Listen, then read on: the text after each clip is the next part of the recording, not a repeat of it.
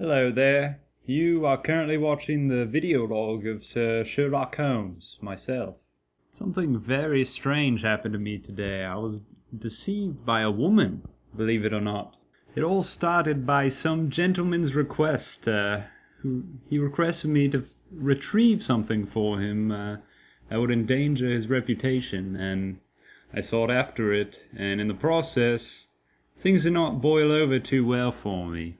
Really, I had too confidently put this woman and generalized her under the large umbrella of women, and it ended up biting me in the rear.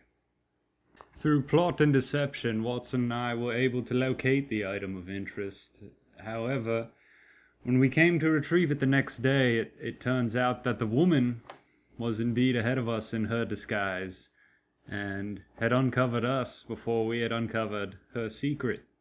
I do hope Watson doesn't watch this video log, for this is one time when I can say rather confidently that my emotions have got the best of me.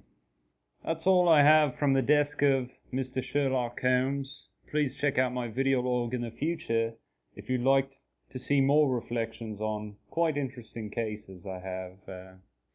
I'll see you next time.